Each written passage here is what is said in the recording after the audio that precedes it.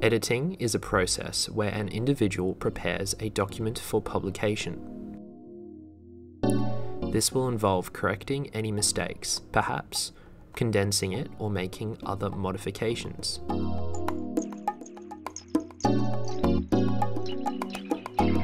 A style sheet is a document that helps the editor in their work.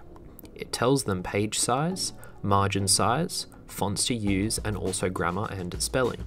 For example, American English or Australian English. Copy editing is often called cleanup editing. It involves correcting errors in a piece of writing. It is done electronically or on paper using proofreading symbols. The editor is also looking for things such as conflicting statements or things that don't make sense.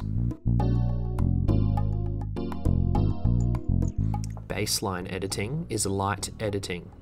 It is the minimum amount of copy editing given to a document and involves checking for spelling and grammar mistakes, checking for consistency in spelling, numbers, capitalization, and so on. Also, checking whether lists are in alphabetical order. Here, the editor checks can change headings and texts. They will also check that any summaries or previews reflect the content of the text.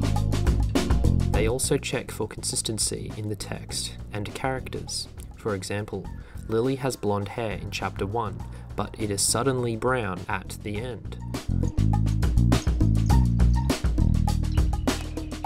Self-publishers may edit their own work or use freelancers. Larger publishing houses may have specialist editors.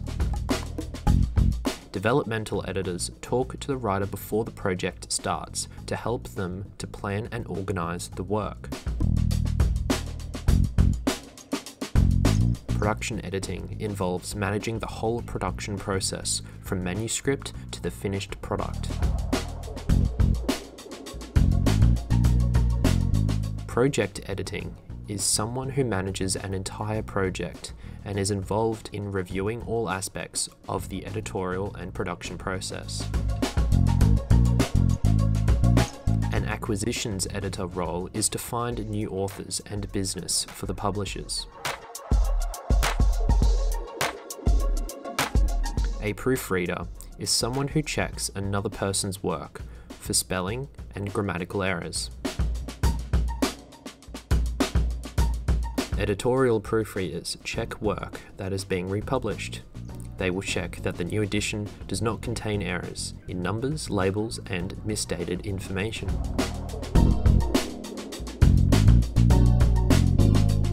Fact checkers do just that. They check facts. They check for the accuracy of the content.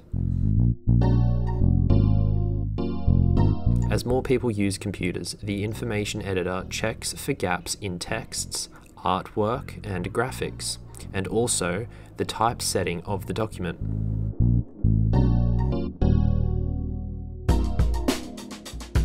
A permissions editor will seek permission to use artwork, quotes, lyrics, and so on in a new publication.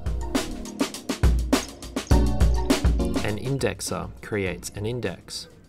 In alphabetical lists of names, subjects or other items with page numbers to ensure that the information in the text can be easily found.